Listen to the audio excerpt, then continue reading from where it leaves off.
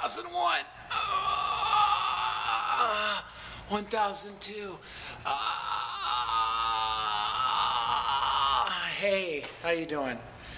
I didn't really do any pull-ups, but I was inspired to fake them by a movie that I love called Rocky.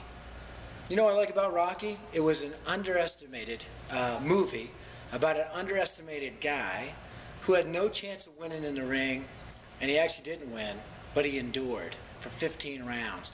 Academy Award winner, 1976. Can you deal with that? It was an awesome movie for underdogs. You know, who says? Who says that this guy from Philadelphia couldn't take the title? Who says?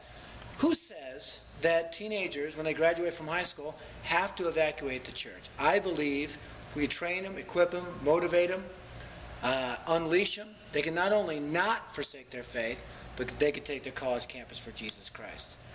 And if I could just do one pull-up, I could prove that to be true, that underdogs rule. But I can't. So just deal with the article. Enjoy.